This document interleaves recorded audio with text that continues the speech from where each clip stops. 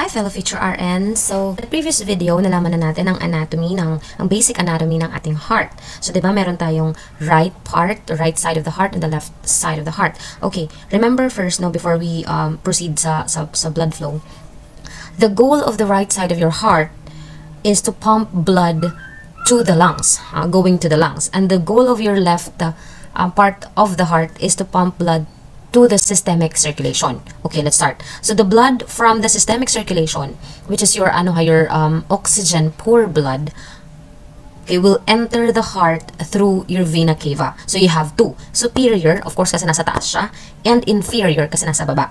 Okay, superior from the upper part of your body, na blood, and inferior from the lower part of the body. Okay, the blood will enter the right atrium.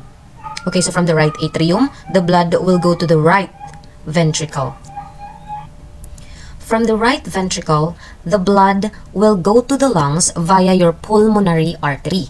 And between your left ventricle and the pulmonary artery, there's a valve, diba? That's your pulmonic valve.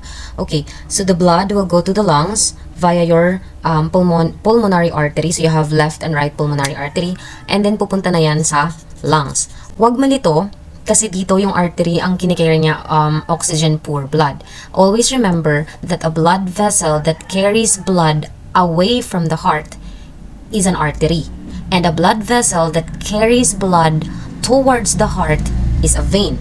So in this part, no, yung blood is going away from the heart. It's going to the lungs. So pulmonary artery yung nagdadala sa kanya. Okay, so sa lungs mangyayari ang gas exchange.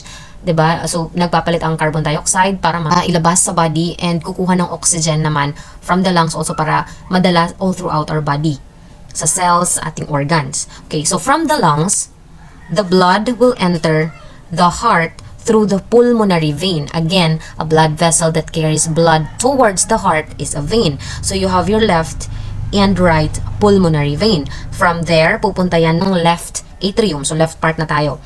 So from left atrium to left ventricle, dadaan siya ng mitral valve or the bicuspid valve. From the left ventricle naman, pupunta na ang blood to the aorta, to the systemic circulation. Magpapass through siya sa valve natin, which is your aortic valve. So from the aorta, the blood will be carried all throughout our body.